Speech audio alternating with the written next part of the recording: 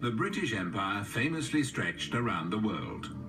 A small corner of that vast dominion was the territory of Palestine, acquired in the aftermath of the First World War from the ruins of the Turkish Empire.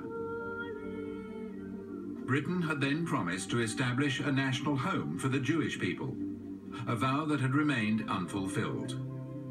In 1945, as the revealed horrors of the final solution became known, the impetus to establish a Jewish nation became irresistible.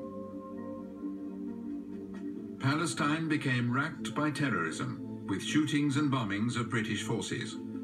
Crowds of young Jews stoned British soldiers, and the British Navy intercepted ships carrying Jewish settlers, many of them survivors of the death camps.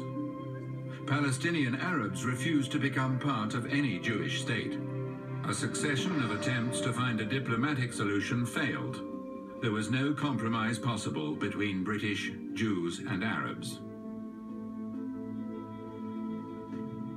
Britain's withdrawal in 1948 was, in effect, an abandonment of an insoluble problem, and the new state of Israel was born into war.